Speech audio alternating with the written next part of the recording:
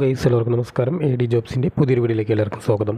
ഇന്നത്തെ വീഡിയോയിൽ നമ്മൾ ചർച്ച ചെയ്യുന്നത് കേന്ദ്ര സർക്കാർ സ്ഥാപനമായ കൊച്ചിൻ ഷിപ്പ്യാർഡിൽ വന്നിട്ടുള്ള കുറച്ച് വേക്കൻസികളെ കുറിച്ചാണ്. എക്സിക്യൂട്ടീവ് ട്രെയിനീസ് എന്ന പോസ്റ്റിലേക്കാണ് അപേക്ഷകൾ ക്ഷണിച്ചിട്ടുള്ളത്. അപ്പോൾ നമുക്കിനി ഡീറ്റെയിൽ ആയി വീട്ടിലിട്ട് കിടക്കാം. Cochin shipyard limited, A government of India enterprise. Advertisement number CSL bar PA and bar Rect bar Permanent bar Executive Trainee bar 2023/3, dated 27 June 2023 വിജ്ഞാപനം ഇറങ്ങിയിട്ടുള്ളത്. യങ് പ്രൊഫഷണലിൽ നിന്ന് കൊച്ചിൻ ഷിപ്പ്യാർഡിലേക്ക് ഓൺലൈൻ വഴി എക്സിക്യൂട്ടീവ് ട്രെയിനീസ് എന്ന പോസ്റ്റിലേക്ക് അപേക്ഷകൾ ക്ഷണിക്കുന്നുണ്ട്. തൊട്ട് താഴെ ടേബിളർ കോളം കാണാം. അവിടെ ഡിസ്പ്ലേയും കൊടുത്തിട്ടുണ്ട്, അതായത് ഏതൊക്കെ പോസ്റ്റിലേക്കാണ് വേക്കൻസികൾ വിളിച്ചിട്ടുള്ളത്. അതുപോലെ തന്നെ ആ പോസ്റ്റിലേക്ക് അപേക്ഷിക്കാനുള്ള ക്വാളിഫിക്കേഷൻ്റെ കാര്യങ്ങളും പറഞ്ഞിട്ടുണ്ട്. ഫസ്റ്റ് മെക്കാനിക്കൽ സെക്ഷനാണ് ക്വാളിഫിക്കേഷൻ പറഞ്ഞിട്ടുള്ളത്. ഡിഗ്രി ഇൻ മെക്കാനിക്കൽ എഞ്ചിനീയറിംഗ് ആണ് with minimum 65% off mark from A recognised യൂണിവേഴ്സിറ്റിയാണ്. അടുത്ത ഇലക്ട്രിക്കൽ സെക്ഷനാണ്. Degree in electrical engineering with minimum 65% off mark from A recognised university. അടുത്ത ഇലക്ട്രോണിക്സ് ആണ്. Degree in electronics engineering with minimum 65% off mark from A recognised university. അടുത്ത instrumentation ആണ്. Degree in instrumentation engineering with minimum 65% off mark from A recognised യൂണിവേഴ്സിറ്റിയാണ്. അടുത്ത നാവൽ architecture എന്ന പോസ്റ്റിലേക്കാണ്. Degree in naval architecture with minimum 65% of മാർക്കാണ്.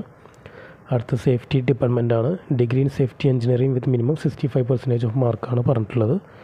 അടുത്ത information ടെക്നോളജിയാണ്.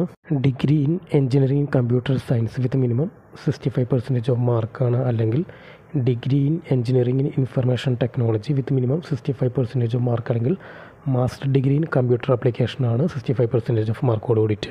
അതോടൊപ്പം തന്നെ programming language, പിന്നെ database management system, networking, ERP system ഒക്കെ അറിയുന്നവർക്ക് പ്രിഫറൻസും കാര്യങ്ങളും ഉണ്ടായിരിക്കുന്നതാണ് പറഞ്ഞിട്ടുള്ളത്. അടുത്ത ഹ്യൂമൻ റിസോഴ്സ് ആണ്. ഏതെങ്കിലും ഒരു അംഗീകൃത യൂണിവേഴ്സിറ്റിയിൽ നിന്ന് മിനിമം 65% മാർക്കോട് കൂടി ഡിഗ്രി വേണം. അതോടൊപ്പം തന്നെ 2 വർഷത്തെ മാസ്റ്റർ ഡിഗ്രി അല്ലെങ്കിൽ അതിന് തുല്യമായ ഡിഗ്രി, അതിനെങ്കിൽ തുല്യമായ ഡിപ്ലോമ അല്ലെങ്കിൽ post graduate in any of the following areas, അതായത് പറയാൻ പോകുന്ന സബ്ജക്റ്റിൽ ഈ പറഞ്ഞ കാര്യങ്ങളൊക്കെ വേണമെന്നാണ് പറഞ്ഞത്. വിത്ത് മിനിമം 65% ഓഫ് മാർക്കാണ് പറഞ്ഞിട്ടുള്ളത്. അതിൽ ഫസ്റ്റ് പറയുന്നത് masters degree in business administration with specialisation in HR, അല്ലെങ്കിൽ അതിന് തുല്യമായ ഡിഗ്രി സ്പെഷ്യലൈസേഷൻ അല്ലെങ്കിൽ ഡിപ്ലോമ ഇൻ HR ആണ് പറയുന്നത്. അല്ലെങ്കിൽ post graduate degree in social work with specialisation in personal management അല്ലെങ്കിൽ ലേബർ വെൽഫെയർ ഇൻഡസ്ട്രിയൽ റിലേഷനിലേക്കാണ് പറയുന്നത്. അല്ലെങ്കിൽ post graduate degree in personal management ആണ് പറയുന്നത്.